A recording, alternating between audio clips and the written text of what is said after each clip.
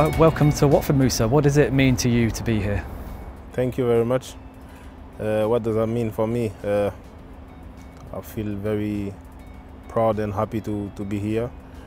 They did everything to convince me to sign here, and yeah, so we had a long discussion together, and I think everything was good. So we had a good chat, and that's why I decided to join this club.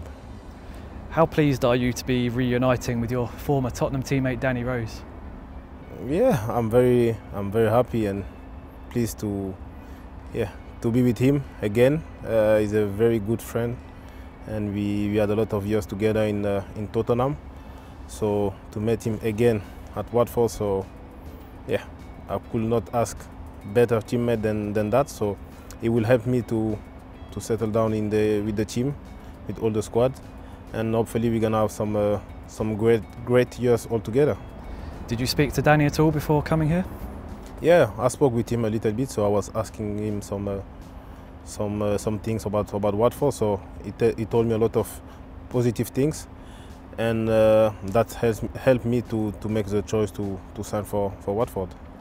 Of course, you're good friends with Etienne Capoue as well, who you played with at Toulouse in France. How close are you with Etienne?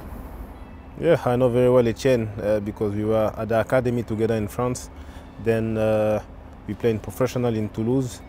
So yeah, we were very close. Then after, in football, everyone go away, and he had his family, so it was difficult to see him. But sometime we trying to have some news, and yeah, so he's a good friend of mine. So we had some great years together.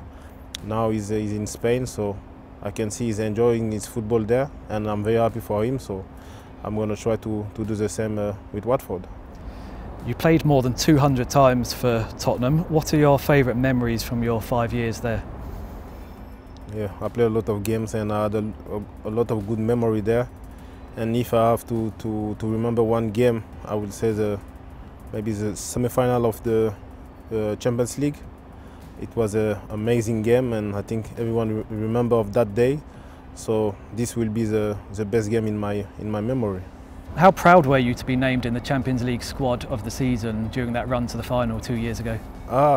Yeah, it was amazing because when you're a kid, what I wanted is to be professional, try to play the best competition in the world, and to play the Champions League and live my dream was something special for me, and to be part of this team was incredible, and I tried to enjoy all the time I was on the pitch, and it will be something I will never forget. Was it a difficult decision for you to leave Tottenham? Of course, especially when you spend a lot of years for one club, and I had some good friends. I knew everyone at the club, and everyone was nice with me. But like I said, we know in football, one day you will have to go, and you don't know when. And now is the time for me. So I live with two feelings. First one is because I'm not gonna be with some amazing people, but at the same time because I did my best with this club, and I have no regret, and I have some great time. So, and now it's time for me to move on and open a new chapter with my new team.